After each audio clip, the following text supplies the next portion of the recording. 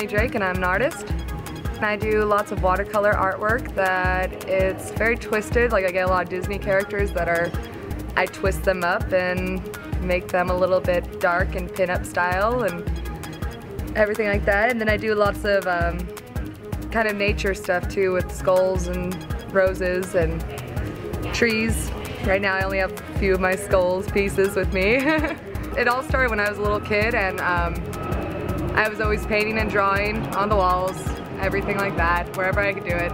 And one day I just told my sister, she's like, what do you want to be when you grow up? I'm like, I want to be an artist. She's like, you'll become famous when you die. I'm like, all right, well, screw it, I'm still gonna do it. And then I just started doing a whole bunch of art shows the past few years, and it's finally picking up for me, and I'm doing a lot more art shows every month. And it's my passion, it's where I'm strong at. My development last year I was doing lots of paper mache on the canvases, and now I'm doing watercolor on watercolor paper, and I finally decided to draw characters because somebody told me once that I should be like a character drawer for Disney.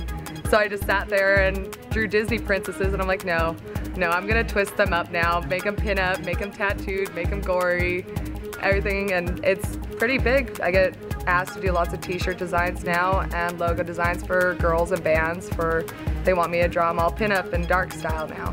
Well, I brought a lot of my watercolor girls. I have 3 pieces of Snow White versions, and then I have lots of my stuff is a Disney kind of theme, but it's tattoo, watercolor, dark, Tim Burton-esque, pretty much. And it's a brand new collection that I haven't ever shown before, so it's all out here now.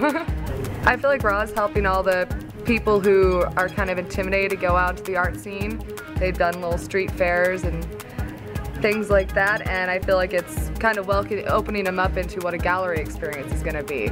And it's building up people's talking ability about their artwork, and all the artist community, they're so willing to help out everybody. They just welcoming, they help you out, they give you advice, and it's a room to grow here with Raw Artist. Right now I have a Facebook page. It's called Shani Drake Creations that they can find on Facebook. Just typing up Shani Drake Creations and I'm right there. And I'm getting a website built up pretty soon, and then an Etsy account, and we'll soon be having all that up. I'm Shani Drake and I'm a Raw Artist.